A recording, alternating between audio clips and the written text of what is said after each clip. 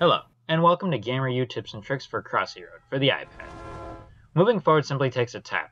It's probably one of the simpler ways to get around in a game. This approach does its best to take human error out of the equation.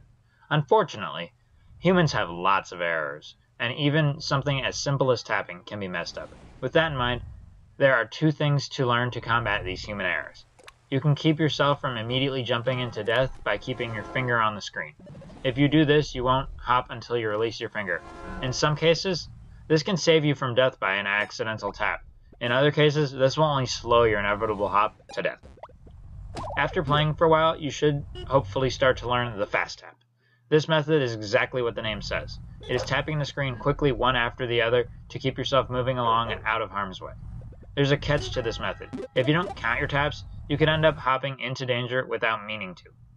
That's why it is important to always count your taps as you go. Each tap will move you forward one row, so keep that in mind as you zoom forward.